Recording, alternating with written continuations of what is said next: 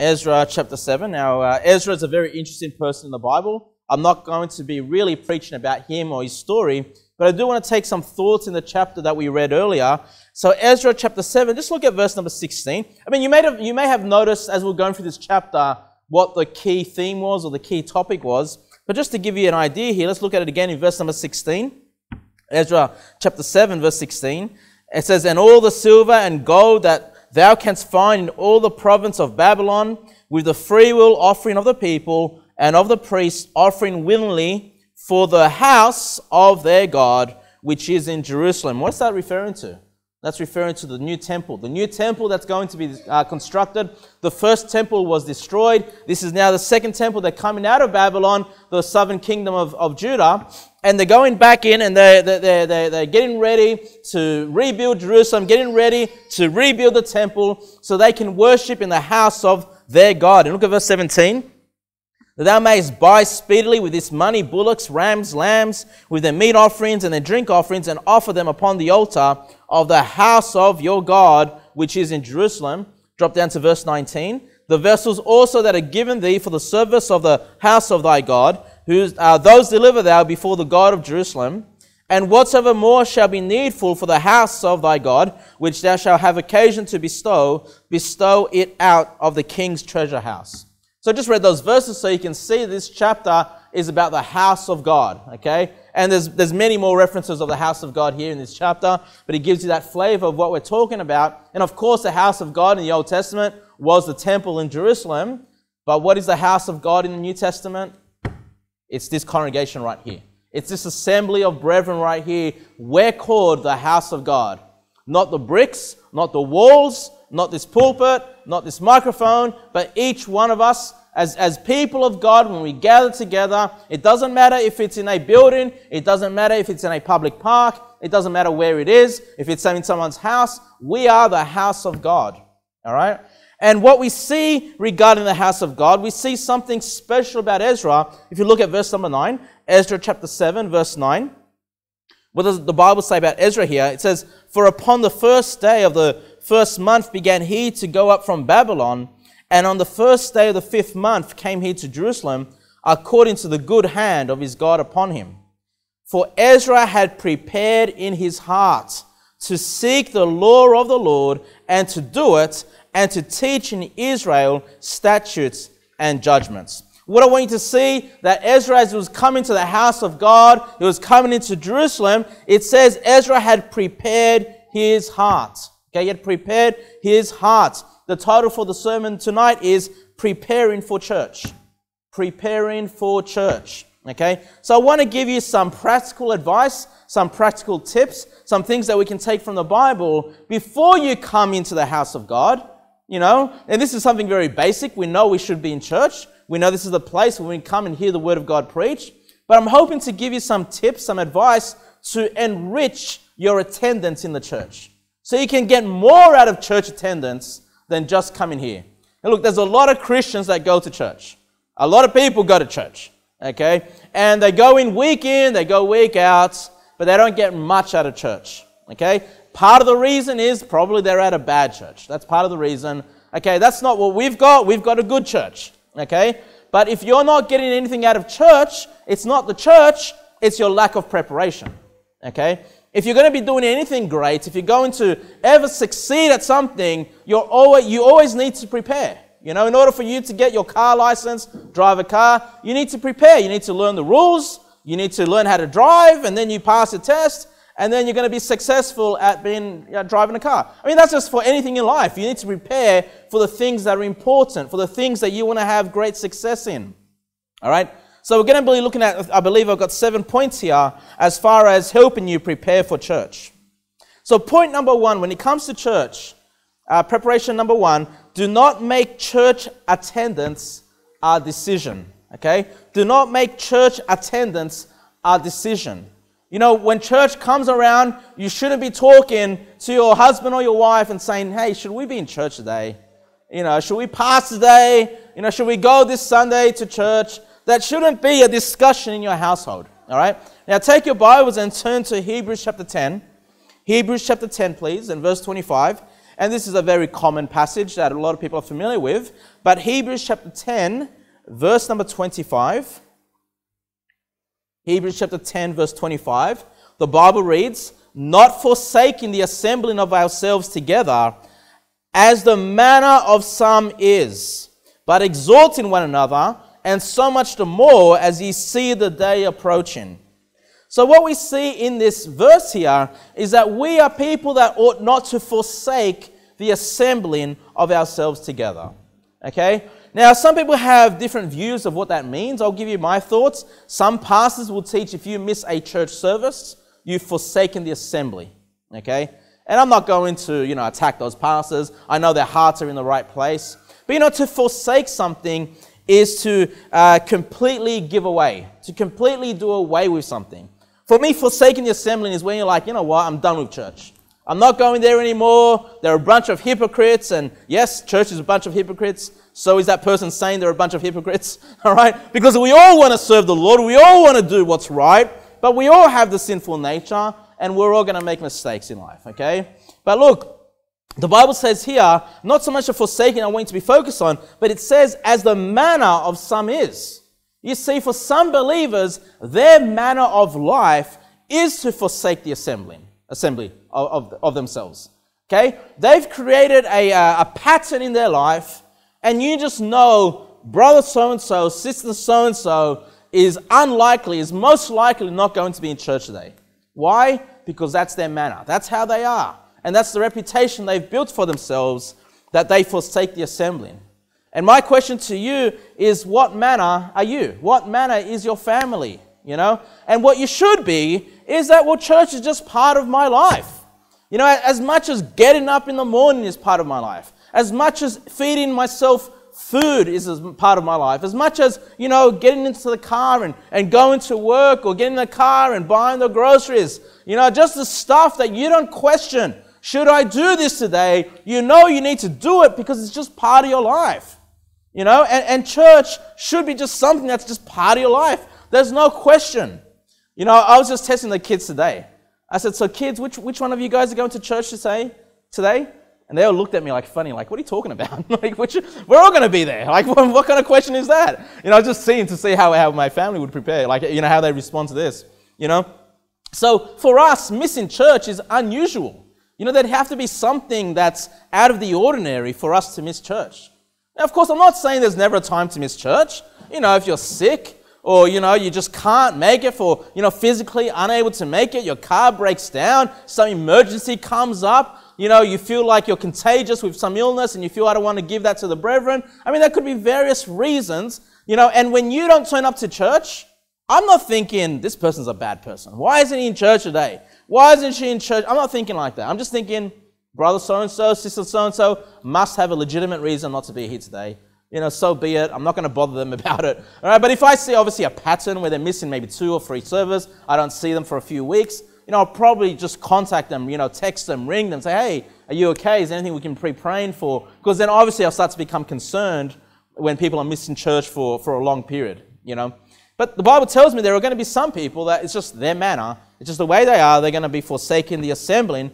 And we get the reverse here. Instead of forsaking, we should be people that exhort one another, Hebrews 10:25, that we exhort one another, and so much the more as you see the day approaching. We should be people going, hey, we should have more church. As we see the day coming, as we see the day of Christ approaching, as we see, the latter days, we should be wondering, hey, we should desire to be in church more often. We're a church that started with 2 services. We started with the Sunday morning, the midweek service. And then we've added now we added a 3rd service once a month. We now apply that every week. We are applying these things in our life. And I've got the men's class every the last Friday of every month roughly. And again, that's church pretty much. Everyone's invited to be part of that. There's other lessons, other things to learn. They can be part of all these things. We do apply this in our church. We are people that exhort in one another to be in church more often, And that's a good thing because it does require a bit of effort to get to church, I understand. But once you're here, your spirit rejoices. The Lord rejoices to know that you're here. So prepare yourself for church by making it a non-decision. We're just going to be there unless some emergency comes up, unless something else comes up, all right? So I'll just talk about the midweek service very quickly. I'll just give you my personal story, is that I grew up with my parents, and my parents were regular churchgoers. My parents are here right now. Regular churchgoers. We would go usually on Sunday morning, okay? And we were pretty much one service a week family. I grew up just being accustomed to going to one service per week. Sometimes two services, sometimes the two Sunday services, but more often than not the morning Sunday service. And so, when I got married with Christina, we were going to church. We were going basically to the two Sunday services. We were going Sunday morning, Sunday evening, but we would not make much of an effort to get to the midweek service. Once in a while, we would make the midweek service, once in a while. And then my pastor asked me, can you come and preach one day on a Wednesday? And I'm really not accustomed. My manner was to miss the midweek service, okay, at the time. And I remember when my pastor asked me to preach, I was delighted, I was thankful, but I felt like a hypocrite. Like I'm thinking, man, I'm going to go to church to preach, I'm going there to teach the Word of God, but I'm hardly there during the midweek service. And, just that call from my pastor got me to realize, I better be there every week. I better be there for the midweek services. And you know what? The midweek services were shorter sermons. The midweek service, there were less songs. But the midweek service at the church that I was at, they had prayer time. They would gather with the brethren and they would pray together. And I started to love the midweek service more than your Sunday service, because I started to know the people in my church even better. I started to see they've got issues, they've got concerns, they've got prayer requests. And you start to grow in love when you start to see the needs of other people. And when other people are praying for you, you feel loved by the brethren. The midweek services for me, even though it was the smallest attendance, for your average services, it was the best service. It was the best service because we were applying the love that God gives to each one of us, to our brethren. And I just want to tell you, the midweek service is important here. This is why we have a prayer time, because I loved it so much in my previous church, and I hope you guys learn to love the prayer time as well, because that's really when you're going to get to know one another even more. Now, of course, there are people in our church that can't come to the midweek service. We have some brethren that travel long distances, and I'm thankful that they come, on Sundays. I mean, we got one family that travels 2 hours to get here and 2 hours back, and of course it's probably impossible for them to be here during the midweek services, or very difficult for some other families. But for us that are more local, for us that are able to make it, we really should make an effort to be here for the midweek services. And I'm thankful for the church we have, because I usually know that those that are more local are going to be here. I'm not usually wondering, is there going to be anyone here today? I'm pretty confident there's going to be the brethren usually here for the midweek services as well. But preparing for your church, point number one was, do not make church attendance a decision. Okay? It should not be a decision. All right? Preparation tip number two. Now go to 1 Corinthians chapter 14, please. 1 Corinthians chapter 14, verse 40. 1 Corinthians 14, verse 40.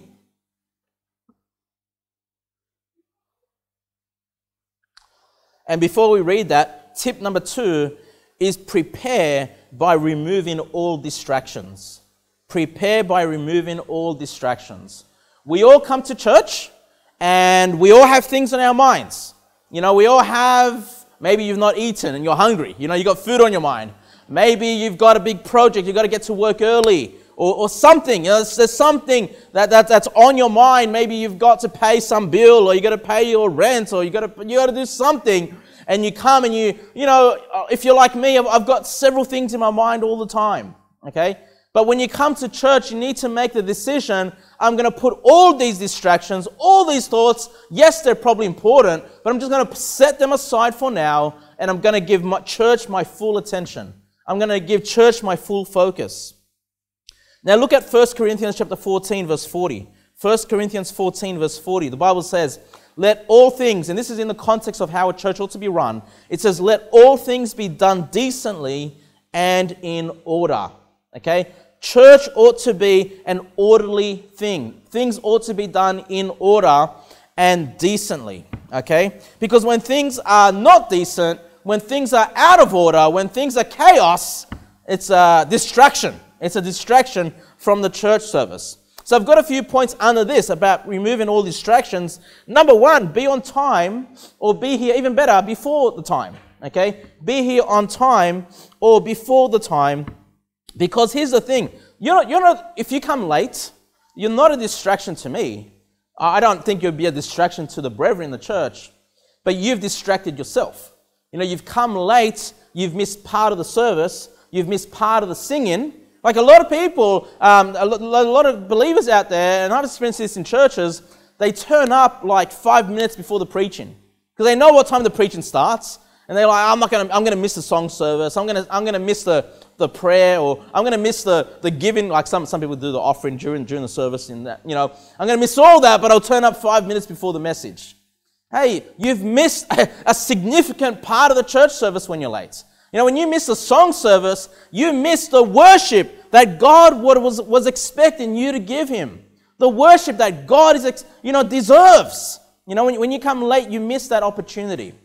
So you're not a distraction to me if you're late, but you miss out part of the service, so you're going to be distracted by your lateness, okay? Because there's parts of that you've missed, okay? Now, the next thing that I've got under that is train your children to not be a distraction. Train your children to not be a distraction. And do I expect kids to be perfect and never make a sound? Of course not. That's not realistic. I'm talking about little ones, Of course not. That's not realistic. But, pay attention. If your kids are starting to make, a bit of noise, you start to see people turning their heads, and they're not paying attention to the preaching, not paying attention to the singing. Hey, your child's become a distraction. At that point, you need to deal with that, okay? And of course, I want you to deal with it because that's where the children is going to get the practice. That's how they're going to learn to sit still, to sit in church and pay attention, is that they need the training. They need to have that experience where they are making a bit of noise and then mum and dad come there and get them to be quiet or whatever, you can practice that at home. You can practice that in church, But, make sure your children are not a distraction. Now I'm going to refer to now some of the older children, and children, I'm talking to you. Don't talk to your friends during the service. Don't talk to your friends during the preaching, okay? Because when you start talking to someone else, you distract your friend from hearing the Word of God, okay? You distract your friend from hearing the Word of God. And I would say if you can't help but be a distraction, then go and sit with your parents.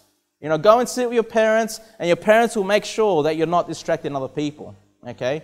But I would say if you're going to sit together as kids, come sit at the front. Don't sit at the back. All right? I'm talking about experiences of churches that I've been at where you have the young people, they all go to the back. Do you think they're paying attention? Hey, they're chatting. They're talking about what they're going to be doing after the service. They're talking about whatever their experiences are and the people that their friends and all that kind of stuff. And they're at the back of the church, not paying attention. I like kids. I like young people sitting together. I like it. But you know what? If you're going to sit together, come sit at the front, okay? And that's going to help you maintain focus and not be distracted by anything else. All right? So, what else have I got? Can you please turn to Psalm 119, please? Psalm 119, verse 18. How else can we remove distractions? Psalm 119, verse 18. Psalm 119, verse 18. And by the way, I don't want you to get this idea that I'm saying remove distractions because I'm a super important person. You need to listen to Pastor Kevin. All right? I'm saying remove all distractions so you can have your heart and your mind focus on the Lord and on the Word of God. Okay? This isn't the Kevin Sepulveda show. I'm not here. I'm not going to start juggling for you to keep your focus. I'm not going to start singing a solo to you.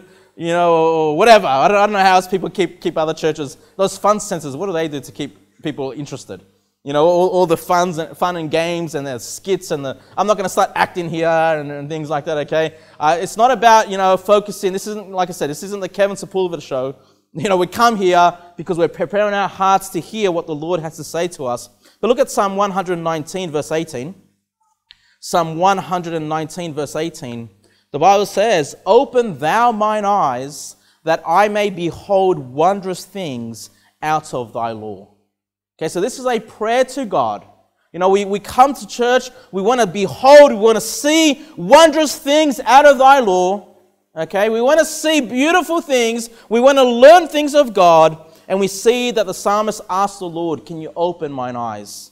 Can you help me understand? Can you help me focus? Can you help get the other distractions away? Help me not to have my eyes on other things, but my eyes focused upon the law of God." So one great way to be focused is just before you come, pray to the Lord. Lord, open my eyes, open my heart, open my ears. Help me, because I am a distracting person. I get distracted easily. You know, the flesh gets in the way. The flesh starts thinking about other things that aren't related to church. Lord, help me, open my eyes. It's a great prayer to have to the Lord. You know, I believe the Lord will answer that prayer. I believe the Lord will bless you if you ask Him to do that for you when you come to church. Another way for you to maintain focus, if you find that you're easily distracted. I'm not saying you should all do this. You know, I think, in fact, if you all did, I think it'd be helpful anyway. But I'm not saying you should all do this. But if you find that you get distracted easily, what I would recommend is bring a pen and paper, or bring a notebook and a pen. You know, and as I'm preaching, or as someone else behind this pulpit is preaching, you know, start taking down notes. Start taking down the references. I know a few of you do that already. You know, start paying attention. It's going to help you. It's going to help you focus. It's coming to church in 3D. Okay, instead of just hearing the Word of God, now you're actually writing things down. You know, you're adding another dimension to the Word of God being taught to you. You know, I'm not recommending the cinemas, but the cinemas used to be, you know, the 2D movie screen, and then they introduced the 3D. Like, you got the 3D glasses, and now you can see things coming at you. And then there are some movie theaters that now have the seats that move, and the smoke, and there's wind, and there's like a subwoofer on your back, and it's pumping, you know, the sounds of whatever of the movie into your back, and you get the full experience. You feel like you're being there, right? You get a you know, extra dimensional experience of that movie. You know, so coming to hear the Word of God and writing things down gives you that next dimension. You know, it makes it a 3D service. You know, now you've got another part of you that's focused, because you want to write things down. You're going to be paying more attention before I write those things down. Okay? And writing things down, of course, is going to help you to do further study. You know, you should go home and you should think about what was preached. You know, and if you have notes, now you've got your resources. You can go back and check, you know, and do further research. Maybe one day, maybe you might become a pastor. You might become not even a pastor, just a preacher. Just someone that I call on to get here and preach us the Word of God, be a teacher. You know, how much better would it be if you've had all these notes, you've got all these resources now. You can go back, hey, I'm going to cover this topic. Oh, let's see what was taught back then about this. You know, refresh your mind, refresh your memory, go back. You can take some of those thoughts with you, you know, create a sermon out of it. You're going to have a great resource for you should you get into ministry into the future, if you take down notes.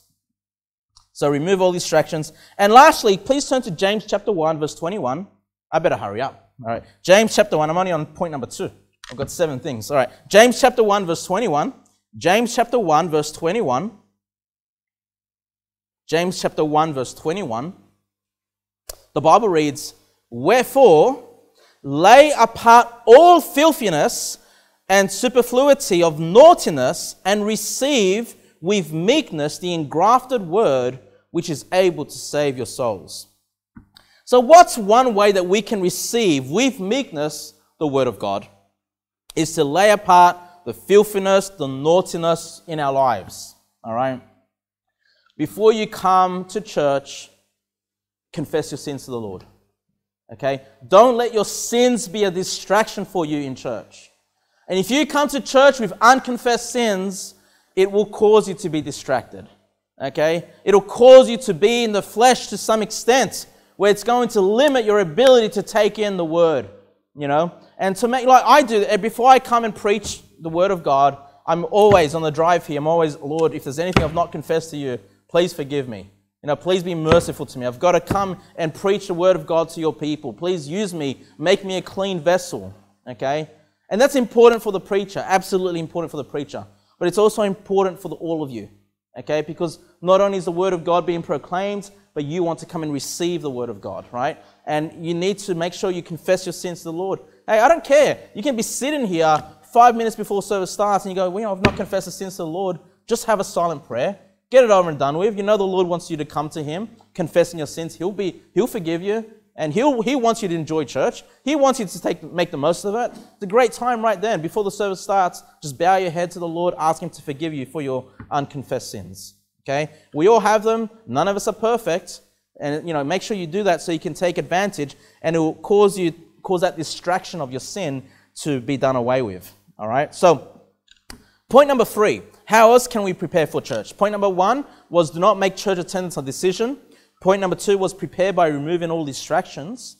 Number 3, prepare by expecting to hear from God. Expecting to hear from God. Now let me, if you are someone that does make a decision, should we be in church today or not, if that's your style, okay? But if you were expecting to hear from the Word of God, you know if we went to church today, we're going to hear from God, God's going to speak to us, isn't that going to drive you to be in church more often? Aren't you just going to God's going to speak to me, and if I miss church today, I'm going to not get what the Lord was wanting me to hear that day, okay? The Lord this is His house, the Lord's presence is here, okay?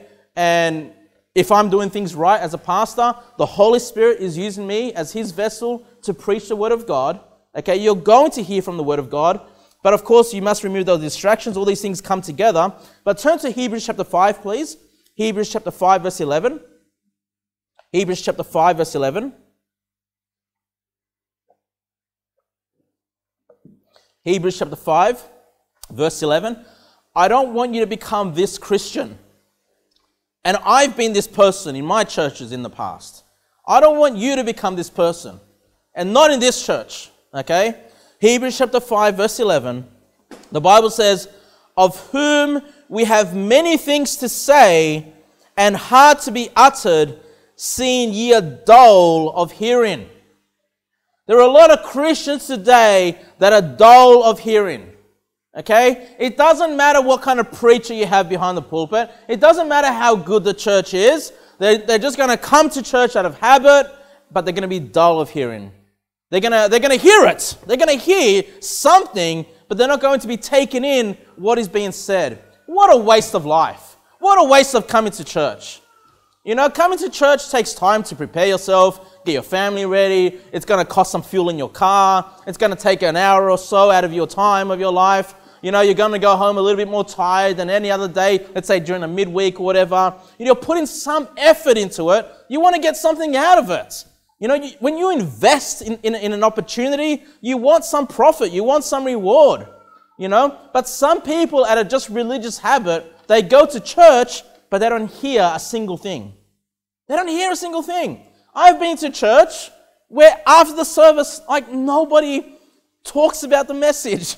No one talks about the Bible. No one cares. It's like, what's for lunch, right? What's going on? You know, what are you doing this week? Who cares about what was preached? You know, what was preached this morning? Can't remember. I don't know. You know, you become dull of hearing. It's a really bad place to be, because then the Lord really needs to work hard in your life to get those hearing, get a hearing aid into you, so you can start paying attention once again to the Word of God. Please don't make church just this religious thing that you do. You know, I've got to do it. I've got to keep up the appearances. It's almost better that you... No, I'm not going to say that. I'm not going to say that. All right? But, you know, you should be someone that's ready to hear, knowing or expecting that God is here and that He will speak to you. All right? And look, I don't expect you to necessarily pay attention to the whole service, to the whole sermon. You know, it's good if you do. But if you're, you know, I remember being in church as a parent, you know, your kids start to cry, your kids start this, you got to attend to them, and you're going to miss parts of the sermon, right? But that's okay. If you miss parts of it, it's okay. But still pay attention when you can pay attention once again, because what you're aiming for is just to pick up the nuggets of truth. Okay? I would say, and probably for many of you, you know, when you come to church, you're always going to walk away with that nugget of truth, just that one thing that you learnt new, that one thing that you can apply to your life. Okay? I've got 7 points right here, but there might be just one of these points that really rings true to you. Say, well, this point I really need to work on. You know, this one point, and you probably forget all the other things, but that's fine. As long as you can take something, okay, something, and then that will allow you to apply that later in your life. Please go to Revelation chapter 2, verse 29. Revelation chapter 2, verse 29. Revelation chapter 2, verse 29. Now, what I don't want you to think is that, well, I'm preaching this sermon because, you know, Pastor Kevin thinks it's really, you know, really important and everyone needs to pay attention to him, you know. Look, church is more than just listening to the pastor. It's more than that. Go to Revelation chapter 2, verse 29. The Bible says, he that hath an ear, make sure that ear is not dull of hearing, right? He that hath an ear, let him hear what the Spirit saith unto the churches. You see, when you come to church, the Holy Spirit will speak to this church. If you miss church, you're going to miss out on what the Holy Spirit wanted to say to the church. It might be, when you make that decision, I'm not going to go today, it's just, I just had a late night last night and I'm not going to go to church this morning. It might be the sermon that was prepared was just for you. It might be the prayer that you're asking God, help me understand this, help open my eyes to this situation. It might be that the Lord pressed that upon my heart and I'm preaching about it and I'm not going to be there today. And you miss out on what the Spirit is saying to the churches, okay? But look, like I said, church is more than preaching. You come to church because you want to open this hymn book. You want to sing praises to the Lord. It's so important the songs that we sing are full of doctrine and that they're true. And I appreciate it when you have questions. Is that true? Should we sing that? I like that because we want to make the church as true as possible. We want to make sure the doctrine is right as much as we possibly can make it with our weak, understanding and our weak vessels that we have. But we want to make sure that every opportunity, even if it's just a prayer, Brother Callum, can you pray right now? There might be something in that prayer that the Holy Spirit speaks to you for. It might be something in the prayer. It might be something in the hymn book. It might be something in your fellowship. It might be just your brother saying, hi sister, how are you? Is everything okay? And that might be the Holy Spirit just encouraging you to tell you you've got brothers and sisters in the Lord that love you and care about you. And that might be just the way the Holy Spirit speaks to you. But the Holy Spirit can use every part of our life in church, even the food together, the fellowship, the soul winning, all the parts that make up our church to speak to you. Okay, it's not just the preaching. Pay attention to how the Holy Ghost is speaking to you through other methods. This is why it's not good for you to miss the parts of the service, because the Holy Spirit may have wanted to speak to you through that song. Okay, many times I've learnt doctrine just reading. I grew up in a Baptist Union church where I didn't have a lot of good Bible teaching, but many of the hymn books, they were awesome. Many of the hymns I'd read, I'd sing, and go, oh wow, is that true? Is that in the Bible? Because there's great doctrine even in a lot of these songs. All right, so keep your turn to 1 Corinthians now. Turn to 1 Corinthians 14, verse 34. 1 Corinthians 14, verse 34. When I think about the bread and butter of church, or bread and butter of Christian life, of course it's reading your Bible, praying, going to church, confessing your sins, going soul winning. I think I'm missing something else. But those common things. And, today I'm preaching on church attendance. It's just one of those bread and butter parts of your life, But we need to hear this stuff because it's so important. It's the foundation of your Christian life. When you're missing parts of this stuff, you're going to lack in your Christian walk. And church attendance is a big part of it. So that's why I'm covering it again today, even though, of course, I've covered it in the past. But go to 1 Corinthians 14, verse 34. 1 Corinthians chapter 14, verse 34. And if you're feminist inclined, then cover your ears. No, I don't want you to be dull of hearing. We want to hear what the Word of God says. 1 Corinthians 14, verse 34. The Bible says, let your women keep silence in the churches, for it is not permitted unto them to speak. But they are commanded to be under obedience, as also saith the law. And if they will learn anything, let them ask their husbands at home, for it is a shame for women to speak in the church. Say, Pastor Kevin, did you write that in my Bible today? No, it was always there. It was always there. It's not the Mandela effect. It's always been there. All right. Now, this, of course, is speaking in reference to the teaching time of church. Okay, the teaching time of church. Men are called to get behind the pulpit, open the Word of God, and preach it. You're better off having a weak man preaching behind the pulpit than the strongest woman, if we want to be in obedience to the Word of God. You're better off just having the weakest man in the church getting up and giving some message, because we want to follow be in obedience to what God teaches us here, okay? So is this saying that women should always be silent? They shouldn't sing? They shouldn't, pray for one another? No, of course not. This is talking about teaching time, okay? Men are called to stand up and teach from the Word of God. But here's the thing that I want you to take away from this, all right? if there's something that, and I'm talking about wives here, and even daughters, I'll apply this to daughters as well. Daughters and wives. If there's something that you want further understanding of the scriptures, of course, I am here. I am your pastor when it comes to church time. But what you should do first, because I'm not your first authority in your life. I'm your authority within the church. But the first authority in your life is your husband, is your father. Okay? And it says here, verse number 35, and if they will learn anything, let them ask their husbands at home. There's a few things here that I want you to notice. Going home is the perfect time to speak about the things that you learned in church. Okay? Going home is a perfect time for you to speak about things that happen in church. Is that your home? You know, is that your home? Do you get home and talk with your family about the things that were discussed in church today? You say, no, that's not going on. Well, you know, the Bible says that's what should be happening. That's when it's time to ask questions. That's when it's time to clarify. And of course, husbands, dads, you're the spiritual leader in your family. You should be driving this opportunity in your house. Some of you travel further to get home from church. You know, if you travel half an hour or so, hey, in the car, on the way home is a great opportunity. You've got nothing else to do except look out the window. Great opportunity to say, hey, that what was discussed in church today. What do you make of that? How do you think we can apply that as a family in our lives?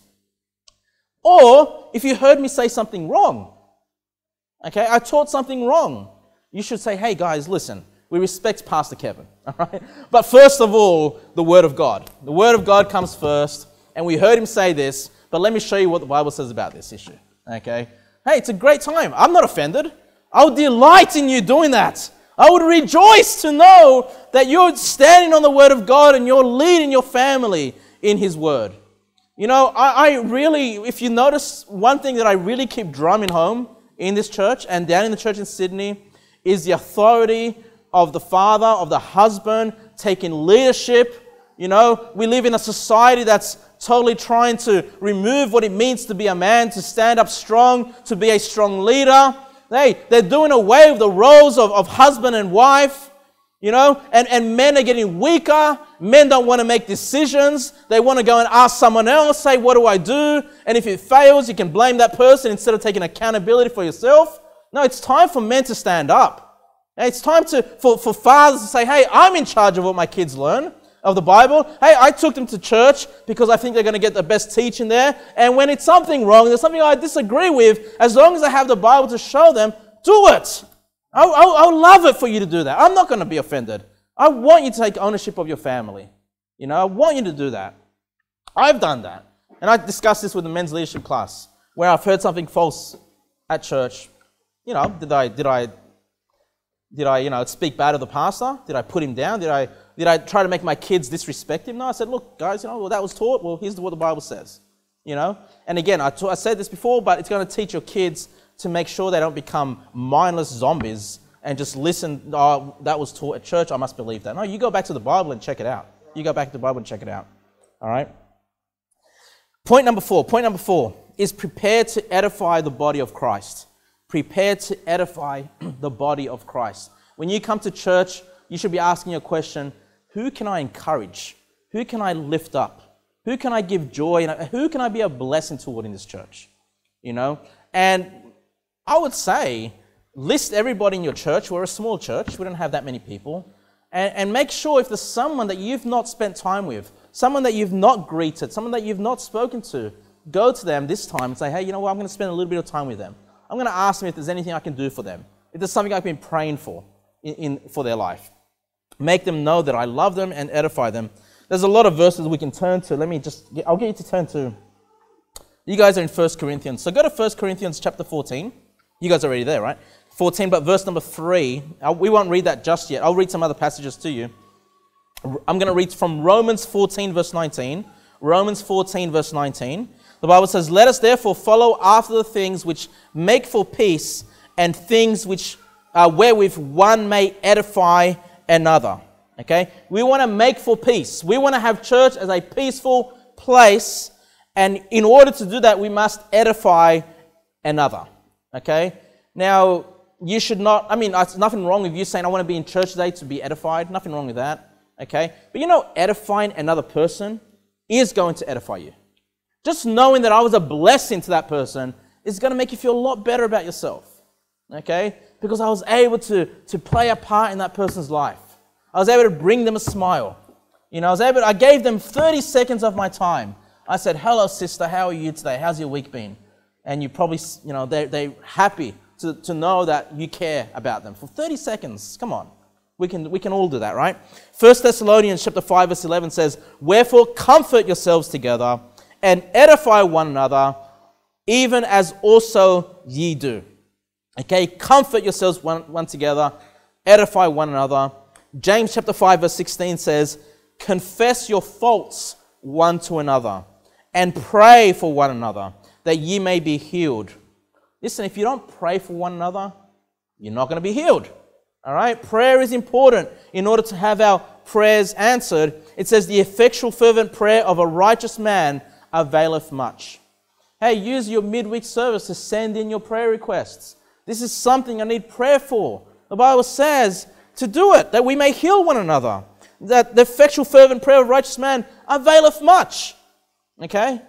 God's going to answer our prayers, and I'm sure you can say during this time in church when we've prayed together, you've seen prayers answered. I'm sure we can all confess those things. But the Bible also said, confess your faults one to another. Now, it doesn't say confess your sins one to another. I'm not a priest that you come to me and we go into a box. What do they call those things? Confessional booths, and you come and tell me your sins, and God bless you, brother. Say 10 Hail Marys and you'll be fine with God. You'll be right. No. Not confessing your sins in that way. But if there's just something you're struggling with in life, you don't need to give everybody all the details. We don't need to know all about your dirty laundry. We want to maintain the best thoughts about you. If I knew every part of your dirty life, do you think I'll respect you? Probably not. If you knew everything about my dirty laundry, do you think you respect me? No. But we all have faults. We all have challenges. We all have difficulties. And there's a time when you need to give that burden to someone else and say, can you please pray about this? I've got this issue. I've got this fault. Please pray for me. That will edify the brethren. Now, you guys are in 1 Corinthians chapter 14, verse 3. And this is for the preachers. Remember, I preach, and some other men here preach. And, I love the fact that a lot of you guys are getting into the habit now of getting rotated and preaching. But this is something you need to remember when you preach. In 1 Corinthians 14, verse 3, it says, but he that prophesieth, for that's the one that proclaims the word of God, speaketh unto men to edification and exhortation and comfort. Hey, when you come and prepare a sermon, yes, use your, be wise, do some study, dig in deep, but we're not interested in how smart you are. We're interested to be edified by the preaching of the word. Okay? When you come here, you prepare a sermon, how can I edify my brethren with this sermon? That's going to drive you. How can I comfort my brethren? How can I exhort my brethren? All right? Now, you might say, well, does that mean we can never preach, negative things? Can we never preach things that are, against the false prophets and against the wickedness of this world? Because that's going to get people down a bit. No. That's fine. If you guys go to 2 Corinthians now, 2 Corinthians verse 13, verse 10, 2 Corinthians verse 13, chapter 13, 2 Corinthians chapter 13, verse 10. Sorry. And I've got a lot on my mind. I started to get messed up with my references. 2 Corinthians chapter 13, verse 10. This is, of course, Paul speaking to the Corinthians. It says, therefore I write these things being absent, lest being present I should use sharpness. You see, Paul says, when I'm present with you, I'm going to be sharp. When I come and preach, it's going to cut through. Okay? There's going to be some hard preaching.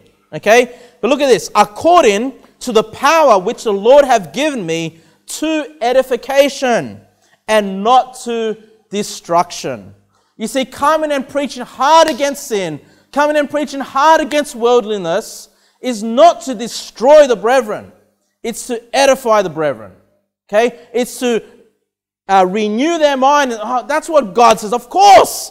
How is it that I went back to worldliness? How is it that I thought this was okay? It's good to be reminded how God feels. I feel a bit bad about it now because I'm not living up to God's standard. But now I feel edified because I'm reminded of how God feels. and now I can work toward getting back to where God wants me to be. All right? So even when you preach the hard preaching, it's to edify the church. It's to edify, build up the church. All right? Now, the last thing about preparing to edify the body of Christ, just quickly, is prepare. Well, this is part of the same thing about edifying the church, but come here thinking about how can I participate in the church service. You know, I don't want to be someone that just sits there in the chair and gets off the chair and that's all I do in the church. Now, for some of you guys, especially the men, it's fine. You'll participate in different ministries. You know, you get to preach. You know, I ask you to pray sometimes during the service. Get you to get up here and read the Bible. Hey, that's participating. That's participating. That's serving one another. But especially, we already mentioned the ladies are not to get here behind the pulpit with the teaching ministry. Hey, by the way, I need a song leader. All right? I've been saying this for over a year now. Where's my song leaders? You want to participate? You know, prepare yourself. Say, hey, Brother Kevin, you know, today or next week, I'm ready to be a song leader. I need you, okay? My voice can only do so much, okay? Especially, you know, going down to Sydney and coming up here and preaching. I'm sure the Lord's working in someone's heart right now. Maybe several of you guys, right? Anyway, but, you know, there's other things you can do, like cleaning, you know, preparing lunch. You know, we have lunch on Sundays, you know, setting up, packing up, whatever it is, you know, whatever it is that you're capable of doing. And I've mentioned it, you know, Sister Trish before, you know, just the cards. What a blessing.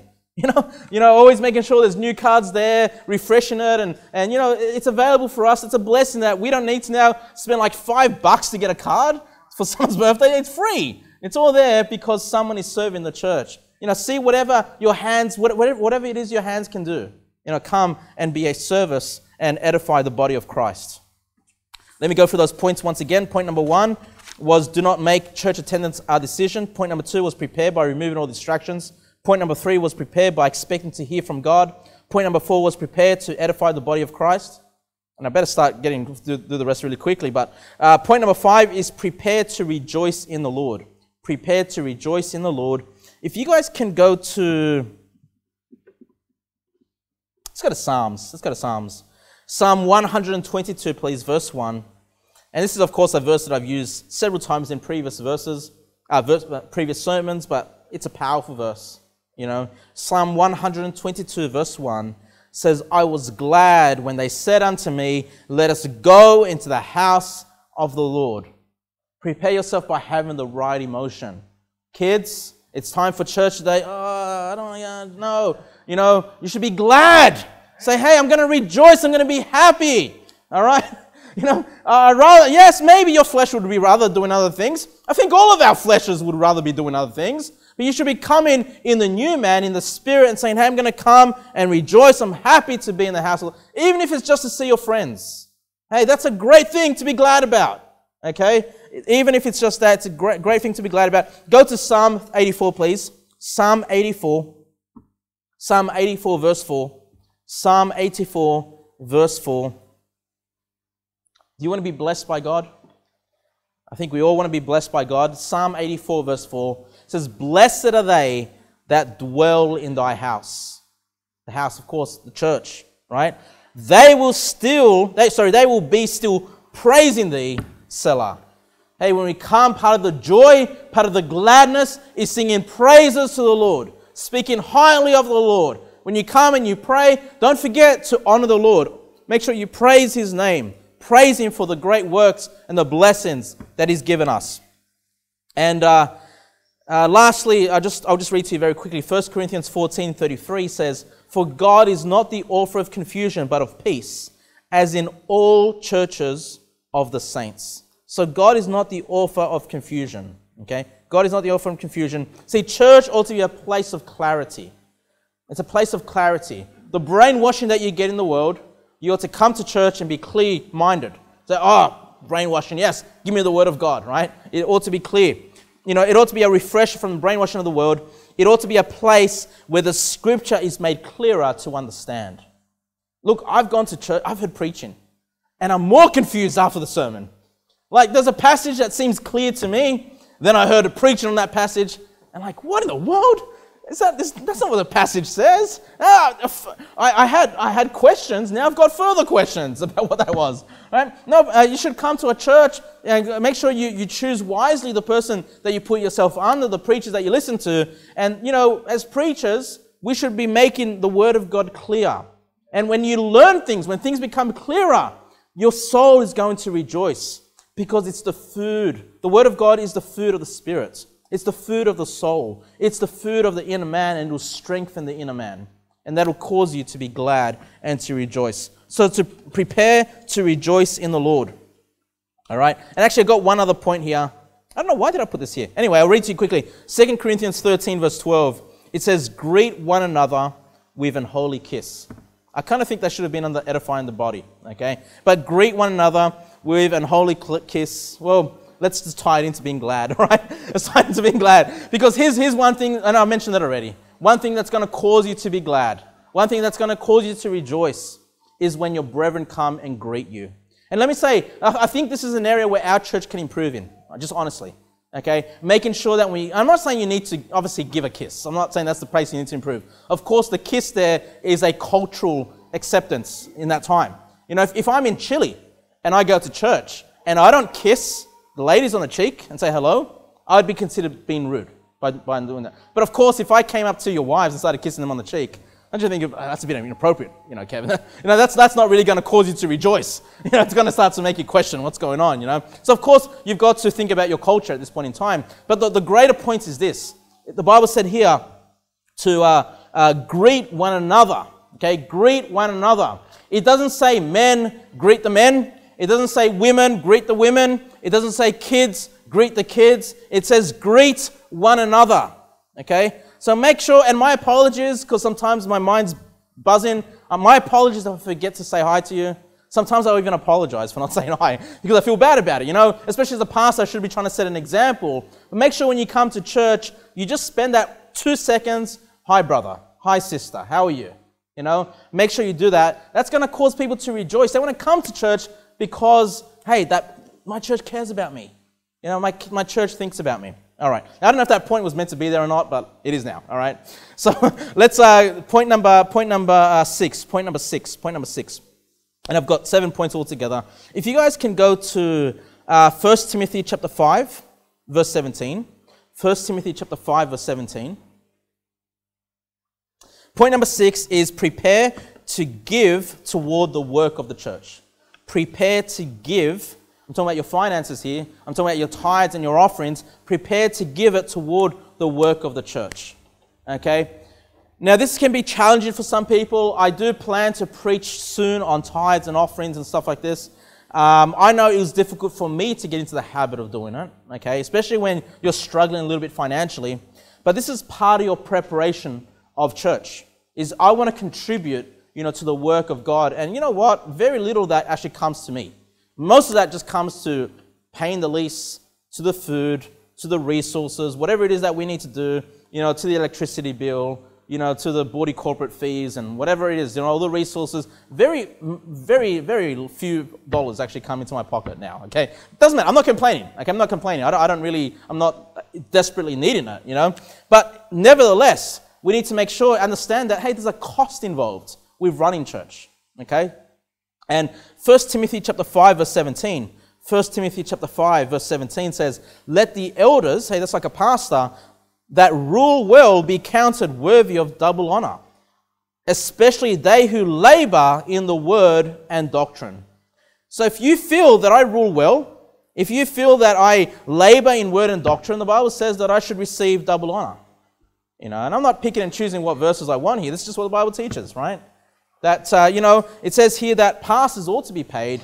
But of course, this has greater context of making sure there's enough finances, resources in the church to make it run efficiently. Look at verse number 18, 1 Timothy 5:18. For the scripture saith, thou shalt not muzzle the ox that treadeth out the corn, and the laborer is worthy of his reward. Now, I'd be concerned if I'm like 5 years as a pastor, unpaid. I'd be like, man, am I ruling that well? Maybe I'm not laboring hard enough in word and doctrine. Hey, that's why there's nothing coming, into my pockets. But it doesn't matter. It's not about my pockets. Coming and preparing yourself for the work of God is to have faith, to say, Lord, I probably need these dollars, but I'm going to give it to your work, I'm going to give it to your house, and I'm going to just have faith that you're going to provide my every need. Hey, it's going to work great wonders in your life. It's going to cause you to grow in many areas of your life, just helping the work of God in the local church, and in this context financially. Because we don't want to be a church like the Corinthians. Remember, we've gone through the Corinthians, how bad they were. And I'll quickly read to you 2 Corinthians 11, verse 8. Paul says to the Corinthian church, I robbed other churches, taking wages of them to do you service. Man, what a shame. He says, look, in order for me to serve you, to work for you, to preach the word of God to you, to encourage you, I've had to take wages from other churches because you're not providing. And if you remember when we got through this, the Corinthian church were well off. They were abounding in their finances, and Paul was taking money from churches that were struggling financially. They had less, but they were the ones willing to give to the work of God. And in doing so, he was able then to serve the Corinthian church. What an embarrassment for that to be recorded forever in the Word of God. I don't want that New Life Baptist Church, cause people to rob other churches to serve them. I don't want that to be said about our church.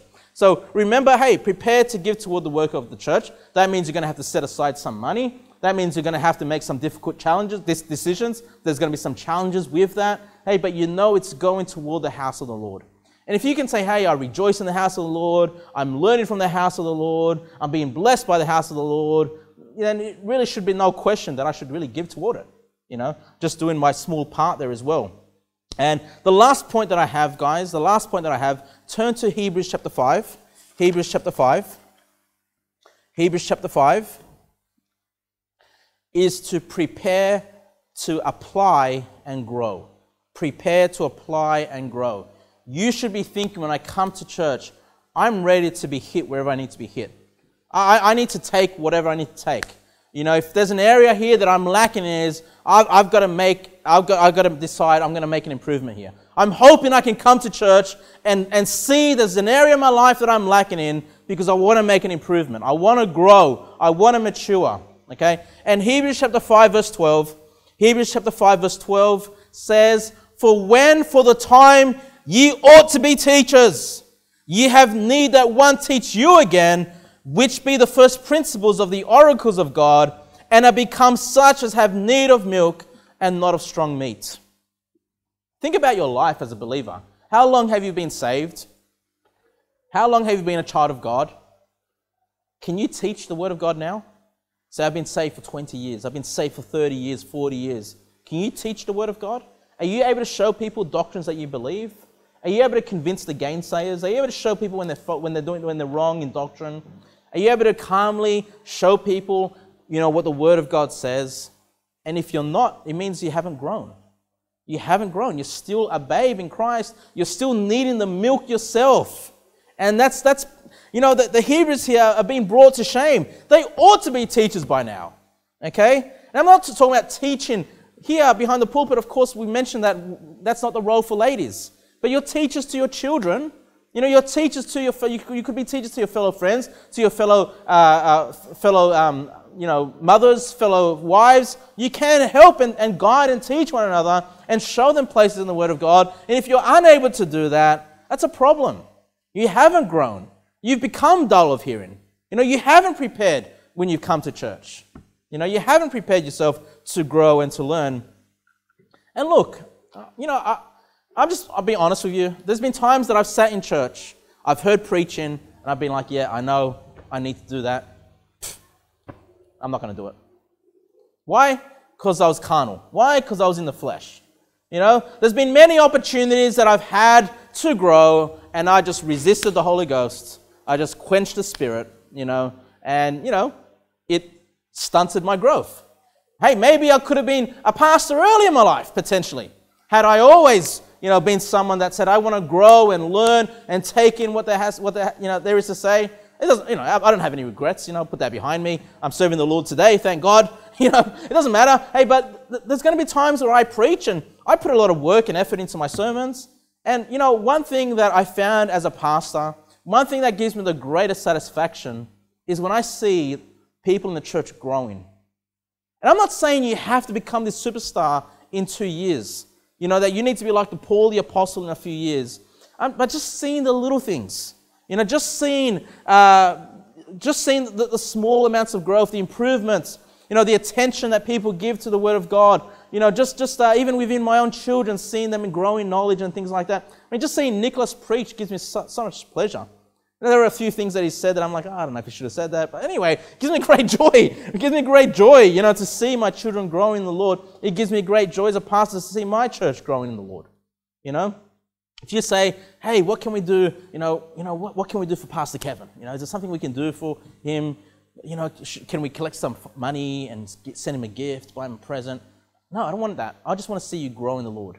I just want to see you mature. I want to see you know your Bibles more. I want to see you opening the hymns and knowing your hymns better, singing louder, praising the Lord. I don't care how bad your voice is. Singing praises to the Lord is going to give me great joy. It will show me that you've applied these things and that you've grown and that you've become a hearer of the Word of God. And, of course, you know, be not hearers only, but be a doer of the Word of God. And, apply the things that you've learnt. So, just in summary, guys, the 7 points, I did have some other things, but we'll just summarize it now. Point number 1 was do not make church attendance a decision. Point number 2, prepare by removing all distractions. Point number 3 was prepare by expecting to hear from God. Point number 4 was prepare to edify the body of Christ. Point 5, prepare to rejoice in the Lord. Point 6, prepare to give toward the work of the church. And point 7, prepare to apply and to grow. Let's pray.